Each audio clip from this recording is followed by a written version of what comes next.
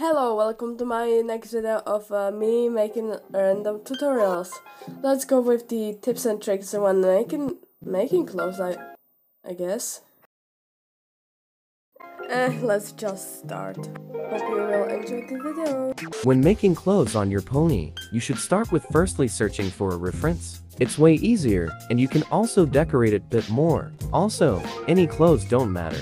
It can be literally anything, even if you can't find the perfect thing on the Ponytown app. That doesn't mean you can't automatically make it. You can always somehow find an almost perfect match to your outfit that you're looking for. And I don't speak for only the clothes. I also speak for the hairstyles, skin tones, hats and more. Ponytown offers so much even though it might not be the perfect. If you're going without references, it's way easier to just randomly pick items and color it afterwards. It also gives you the ideas of what you actually want.